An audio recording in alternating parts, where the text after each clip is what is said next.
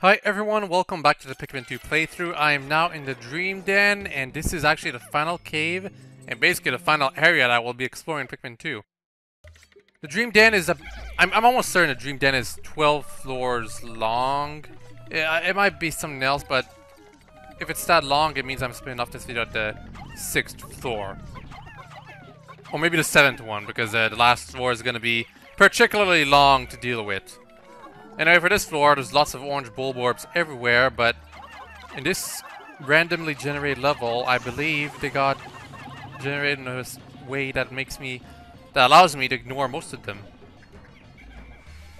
Looking back on the footage of the last video, by the way, I somehow lost one of my red Pikmin through one of the spotted jelly floats, I think? Maybe. It was kind of strange. I had 18 reds, and then all of a sudden I only had 17. Kind of bothersome.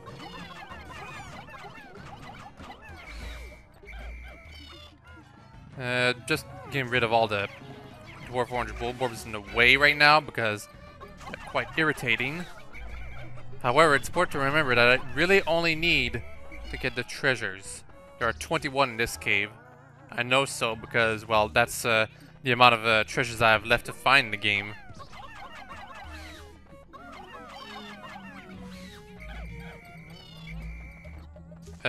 Well, to bring these Pikmin back, I have to make them go through here.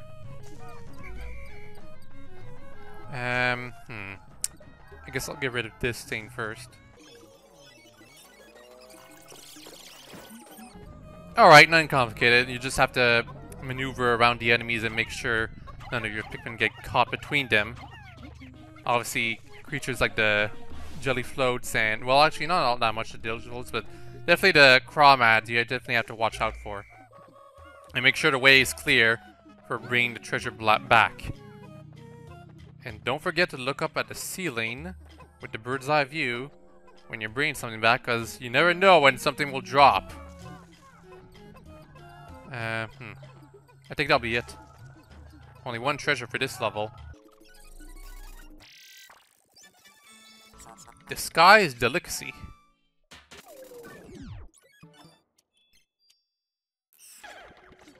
Alright, level 2. There's... oh, great. Okay, here's one of the most particularly annoying Gatling Groinks. I said before that Gatling Groinks like, they're stuck in one place are not that dangerous, but in this case, this one particularly is. Simply put, because it's extremely difficult to damage that Gatling Groink. Among other things, I have to take care of all the dwarf bulbs around it, too.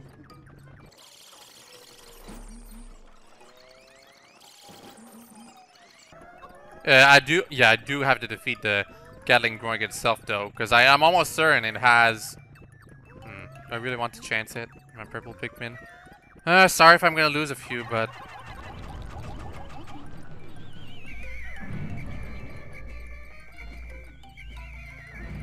oh, dang it. Come on, purple is stuck. Jeez.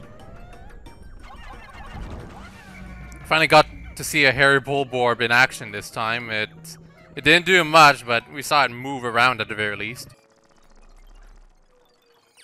I'm gonna leave. Yeah, whatever. It's fine if they actually carry dwarfs back. I'm gonna try to get rid of these dwarf bulborbs using Only Man. Thing is, I want to use Only Man as a distraction too. While the president takes the yellow Pikmin. Preferably the yellow Pikmin. You can use other Pikmin against this thing, the Gatling Groink up there, but I think it's preferable to use yellow Pikmin. It might also be preferable to try to use your Ultra Bitter Spray to help along this thing's defeat.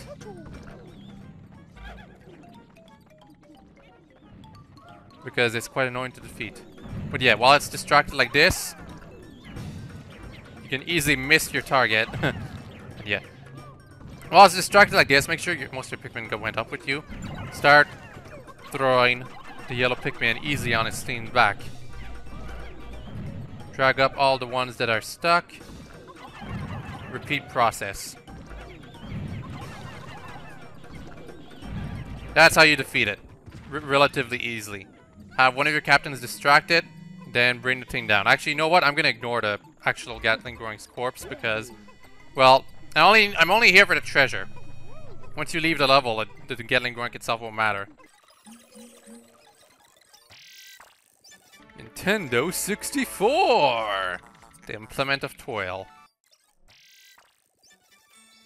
Manual Honer.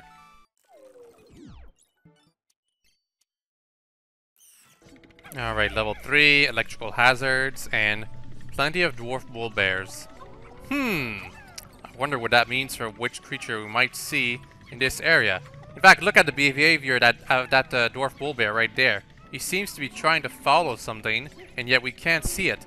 I wonder what it means! I'll tell you what it means, guys. It means have that ultra bitter spray ready. Just getting rid of the electrical hazard first. Alright, here's what we're gonna do. Ugh! That's... Ugh, goodness gracious. Well, I also petrified the bomb right there. And I just... Oh, great. I lost one Pikmin to the abyss. And that's it. Where's the other Pikmin? There's one Pikmin that is somewhere. I don't... Oh, right there. Alright, okay. So I lost one Pikmin to the abyss. It was a purple Pikmin, I bet. No, it was a yellow. Okay, whatever. But yeah, that dwarf bull bear is one of the most dangerous ones just because it drops from the ceiling. And I didn't remember about the bombs that dropped with it, so that's why I panicked a bit. But you definitely want to use an ultra bitter spray on that one. Because it ambushes you, practically. It starts eating your Pikmin like 6 at a time, or 7 at a time, I don't know. But it eats your Pikmin really fast, and you just want to petrify to deal with this thing with no losses. And that was the only treasure I had to get, so just ignore everything else. Oh. And look, it's this design again. Except this time we got a bunch of Anodi beetles and cannon beetles to deal with. Well, time to play it safe, really. Unfortunately, the cannon beetles cannot defeat the Anodi beetles for you. But you can take care of the cannon beetles using the power of All in Man.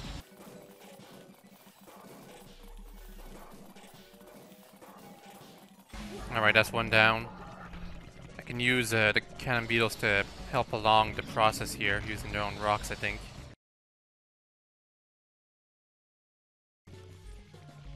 Alright. Since the treasure spawned next to the next level, I think I can ignore safely all of the... everything over here, really. Just take care of the Anodi beetles in a way, as well as the cannon beetles that I did not defeat. That thing actually regenerated its HP, didn't it? Because I remember damaging this one. Huh. Kinda neat. Didn't know that these cannon beetles actually regenerated, but I guess they do. Careful. You especially want to be careful when it's about to do its, when it's about to push the Pikmin in front of it, though. I think that's it, actually. Yeah, just bring the treasure back. Make sure nothing's gonna drop from the ceiling. And I should be done. The mirrored element. Yep.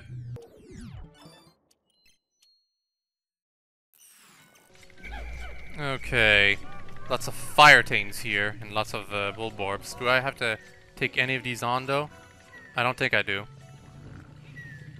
It's over here that I have to go, because it's obviously the fire bullbacks that has the treasure. It always is.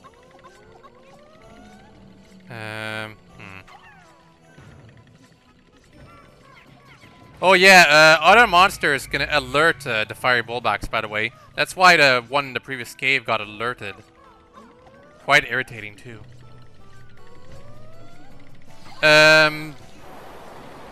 If the floaty blowhog, or whatever it's called, is defeated, or rather brought down while it's over a pit, it's instant death for your Pikmin too. You guys realize that too? It will kill the puffy blowhog instantly, but, you know, it's a bit cruel to make them do that. It's actually a witchered blowhog, but I keep calling them puffy blowhogs all the time, because that's basically what they are. And I really don't like what that watery blowhog is doing, standing near that fiery bullbacks. And I guess the fiery bullbacks saw me right there. Can I make them all fall into the abyss? Can I possibly make the fiery bullbacks fall into the abyss?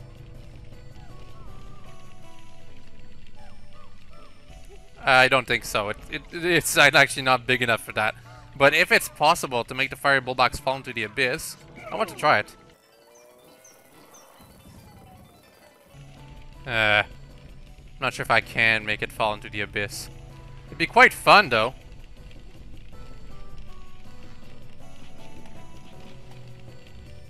I don't think there's any hole big enough for where its area is, though. Oh, I guess there's right here. Yeah, I think I can make it fall into the abyss from over here. Come on, buddy. I'm right over here. Welcome to the abyss to me. Bye-bye. And once it falls into the abyss, you guys see the puff of smoke down there? That's where it died.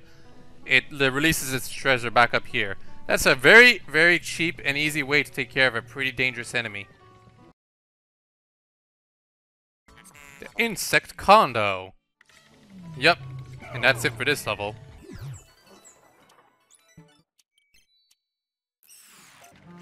This place again. However, there's no paletted snag right here. In fact, it's a bunch of cannon beetles and jelly floats. I guess I'll play it safe. Just use a few purples to take care of everything. I could also use the cannon beetle's own cannon rocks, or whatever they're called, to actually defeat the jelly floats, using a few Pikmin to bring the jelly float down. But that takes quite a bit of work, and I don't think I want to do that. So instead,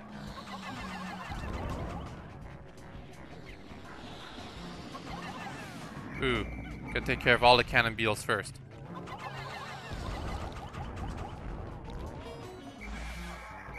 No chance for them at all. And with only the jelly floats left now, it means I can easily bring all my other Pikmin to defeat them.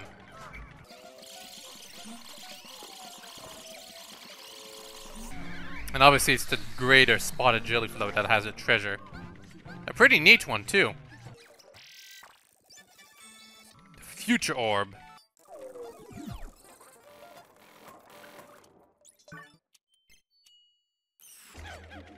Yeah, I may have said that I would have only done a few, like 6 levels in this video, but I think I can do a few more. Anyway, kind of a bad spawn right here, right next to these puffy blowhogs, but fortunately most of the enemies here aren't actually very aggressive.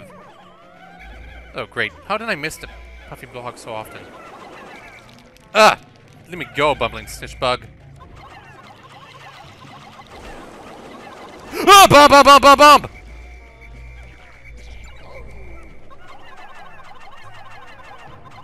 Bumbling snitch bug, get away. Why can't I hit you with the purple Pikmin? Ah. Mr. President, please stop getting caught by the bumbling snitch bug.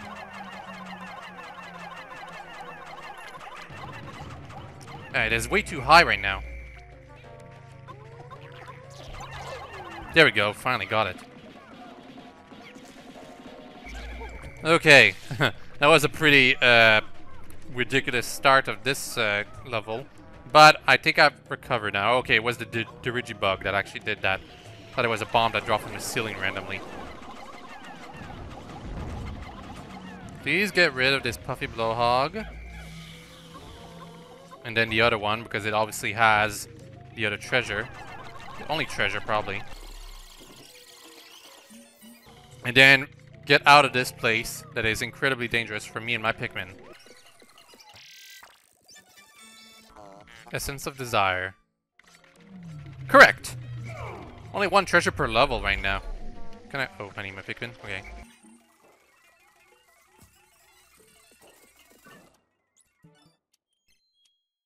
Okay, I swear, this is the last level. Sub-level 8, last level I do. And it's actually a pretty neat one. The one filled with the Dweevil's airware and maybe an occasional different creature, but point is, take care of the Dweevils, make sure you avoid getting stuck at all the hazards, something like that. That's what this level is all about.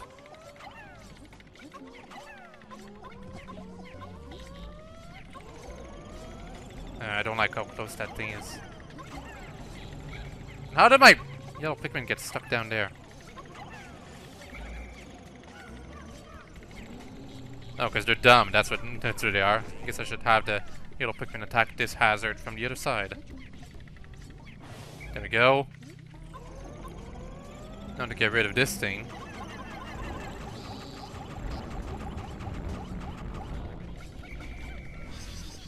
Okay, good, good, good. There's 2 treasures here. You don't have to defeat all the Dweevils, but I would recommend it. Most important though is what you want to watch out for is all the electrical hazards. There's a lot of them.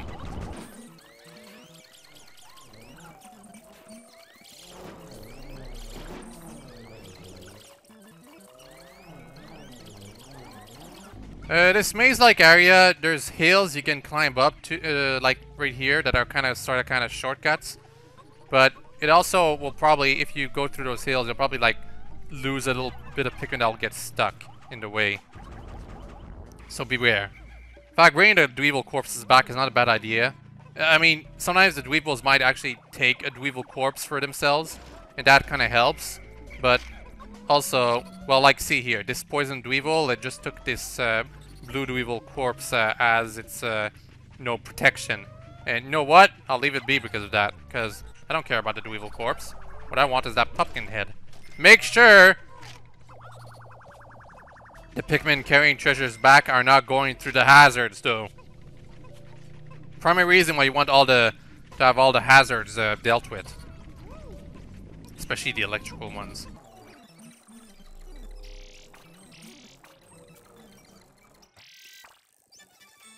Assessed squash. Still one more treasure in this place, though. At least one more treasure. It's right over there.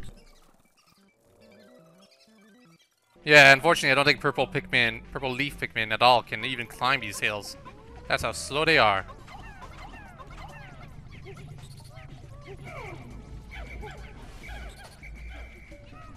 I don't like where that Noddy Dweevil is.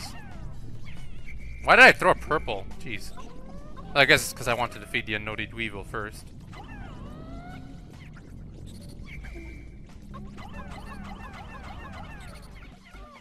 Surprisingly enough, the electric Dweevil doesn't care to take that treasure as protection for some reason. At least not yet. Fortunately, paralyzed in place or stunned in place like that really helped me get rid of it. Now, these Pikmin will be smart and go through... Yes. Go through this way to bring the treasures back. And why did that purple leaf Pikmin decide to bother that poison Dweevil? And it appears the poison Dweevil actually wants to take for protection the treasure I was bringing back. Fortunately, that I got rid of it. Yeah, I think that's it for the treasures here. Maybe? Yeah, I think that's it. There might be another one, though, like hidden under the ground. Extreme Perspirator. Okay, that's it. In that case, this is a good cutoff point for this cave because, well, I've been playing for over half an hour. Next time, the rest of this cave, which means the rest of this game, and the end credits, really. So I hope you all enjoyed this video and hope you all have a very nice day. Bye-bye.